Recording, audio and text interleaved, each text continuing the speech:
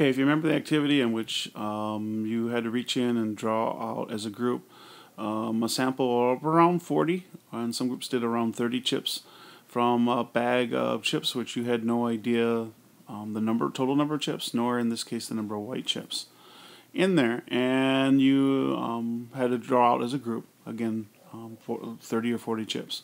Let's say, for example, that I drew out 40 chips, my group did, and I found 17 white chips. So my p hat there would be 17 divided by 40, 0.425. So let's create a confidence interval, just like we did in class, to predict what the total population of white chips were in the whole bag, even though we only saw 30 or 40 chips, depending on what our group did. So some of the conditions that you need to be aware of at all times when you do confidence intervals is you got to make sure the sample size is large enough so that both the number of successes, which we define as n times p, and the number of failures, which is n times 1 minus p, has to be at least 10.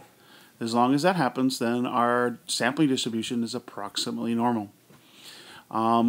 We have to show that the mean, we're going to use the mean of the sampling distribution of p hat as an approximation for p. So the standard deviation then was using the formula for categorical data, p times 1 minus p divided by n, square root the whole thing. So obviously we don't know what p is, which is the proportion for the whole population. So we use p hat as a way to estimate what p is. So these are the three conditions for estimating p using a confidence interval.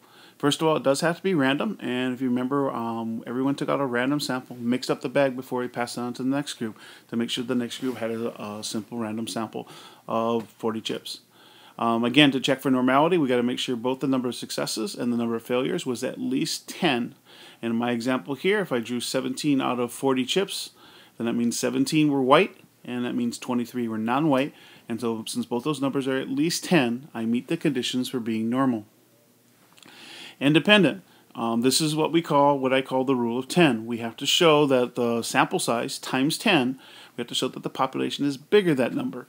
And remember, you didn't know that when you were doing your sampling, but I did tell you later on that the sample size, sample size being 40, that the number of chips was actually 500, which is fine because then if you take your sample size 40 and multiply by 10, 400, our population was bigger than that.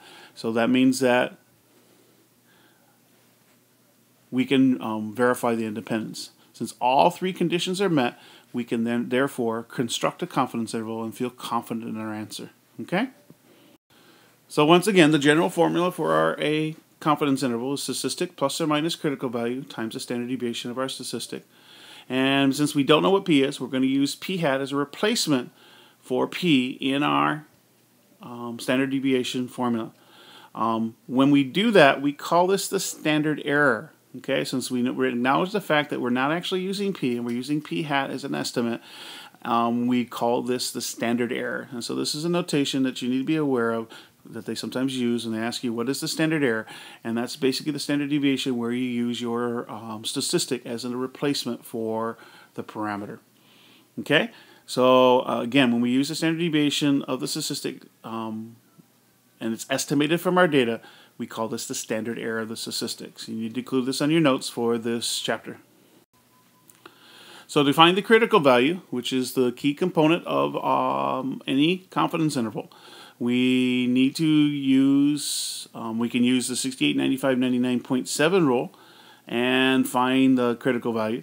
But as we've been learning in class, you can use table A in the back where, if, for example, a 95% confidence interval, you realize at least 5% on the two tails together, so each tail is 2.5%.